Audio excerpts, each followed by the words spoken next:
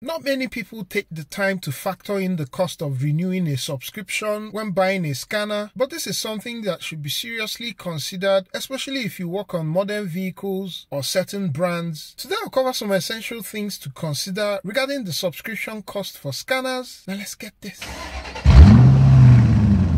Let me first say that if you work on older vehicles, maybe from the mid-2000s and earlier, you may not necessarily be bothered by having an active license for your scanner. But if the cars you work on are more recent, or you do certain brands like Chrysler, Dodge, BMW, Mini, and so on, then having an active subscription becomes something you should pay close attention to. For example, if you're into coding on BMWs and you have an Autel scanner, an active subscription is a must because Autel supports online coding for BMW, and you do have to get access to Autel servers to complete this process, and to gain access to Autel servers you need an active subscription. The metric I tend to use when it comes to renewing subscriptions is what's the cost of the subscription as a percentage of the cost of the tool. For example, for the Autel MP808 STS, ZTS, or just the regular MP808 TS, a renewal license is about 67% of the initial purchase price of the tool. And so this is something definitely to consider. The equivalent device from XTOOL is the IP819TP, and the renewal cost is 33% of the cost of the tool. Switching over to the launch brand, the renewal cost for the X43 One Pro Elite varied from 37% to as high as 77%, and this is because launch offers a model where you can purchase subscription for some vehicles and leave off the vehicles that you don't work on.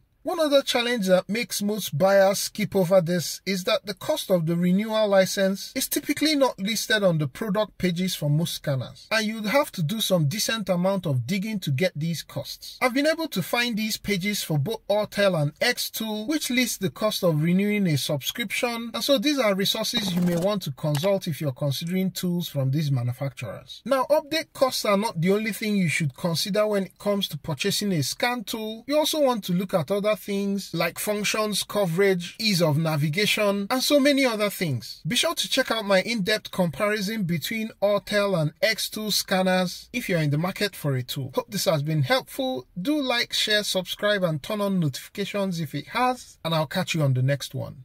Peace!